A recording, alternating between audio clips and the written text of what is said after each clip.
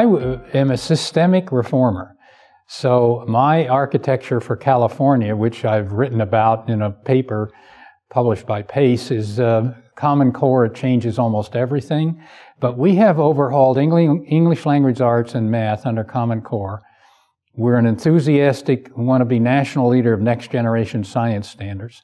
And we just overhauled our history civics framework. Right.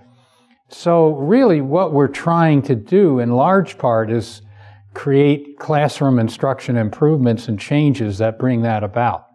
I have this framework which I published and in my mind, which is you take all of the policy pieces, and I reel them off, and you make sure that they are aligned, coherent, there's no gaps, and moreover that you do it in depth, sufficient depth. That's really hard. It's easier to make the formal policies than it is do them in depth, for example, through capacity building. So in the center of my framework are these 4 curricular areas I indicated, and then around it are like pie slices of all these relevant policies. And they would be the curriculum and the materials and that sort of thing and the standards. We use curricular frameworks as guidance in California. That's slice 1. Slice 2 would be the assessment. We use Smarter Balanced, and that's aligned. Slice 3 is the teacher preparation, teacher capacity building, and then our big gap is teacher evaluation. We really have nothing on that. And teacher capacity building, we've got a lot of going on, but it's nowhere near as in depth or as widespread. And then you have the finance system, which we completely overhauled. You have special education, which is, 15% of the money, and we have a California all-one system special ed vision.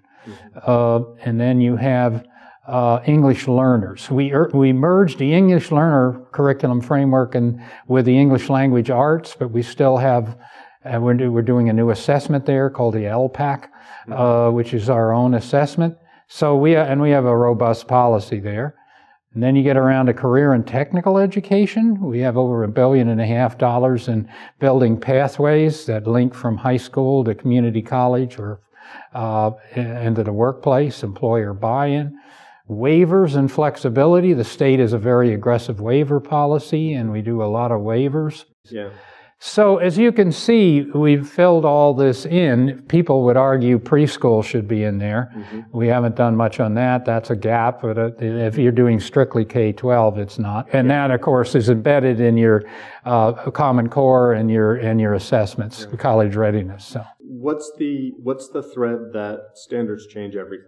That in order to implement, let's just take Common Core, you have to change everything, you have to deal with everything in all those slices that I gave you. They have to be aligned so that your college readiness standards are aligned to your curriculum or aligned to your assessment. We have our community colleges and our Cal State U's. They accept our 11th grade level 3 as not needing remediation. So you align those pieces so that they're aligned. They're another CPRE watchword, coherent. Susan Furman wrote a book on coherent policy. I believe our policies are coherent. You try and work on your gaps. Teacher evaluation, arguably now's the time to do it in California. We passed on the first round. Did you choose to defer that? Yeah, we chose to defer on the basis that it was premature to put teacher evaluation in as we changed all this curricula. So that it was the timing of Duncan, as we saw it, was really off cycle with the fact that we were changing the curriculum and we were changing the assessment and changing all the other things. So they caught us right at the sort of midpoint of our change process. And at that point, you're supposed to evaluate your teachers. It just seemed to us nonsense. So we passed on that. 2 questions arise from what you've just so eloquently described. Number 1 is, of those slices of the pie, have you learned anything about which ones leverage other ones? No, they all leverage each other. The whole idea of alignment and coherent is that they're aligned and coherent to reinforce each other.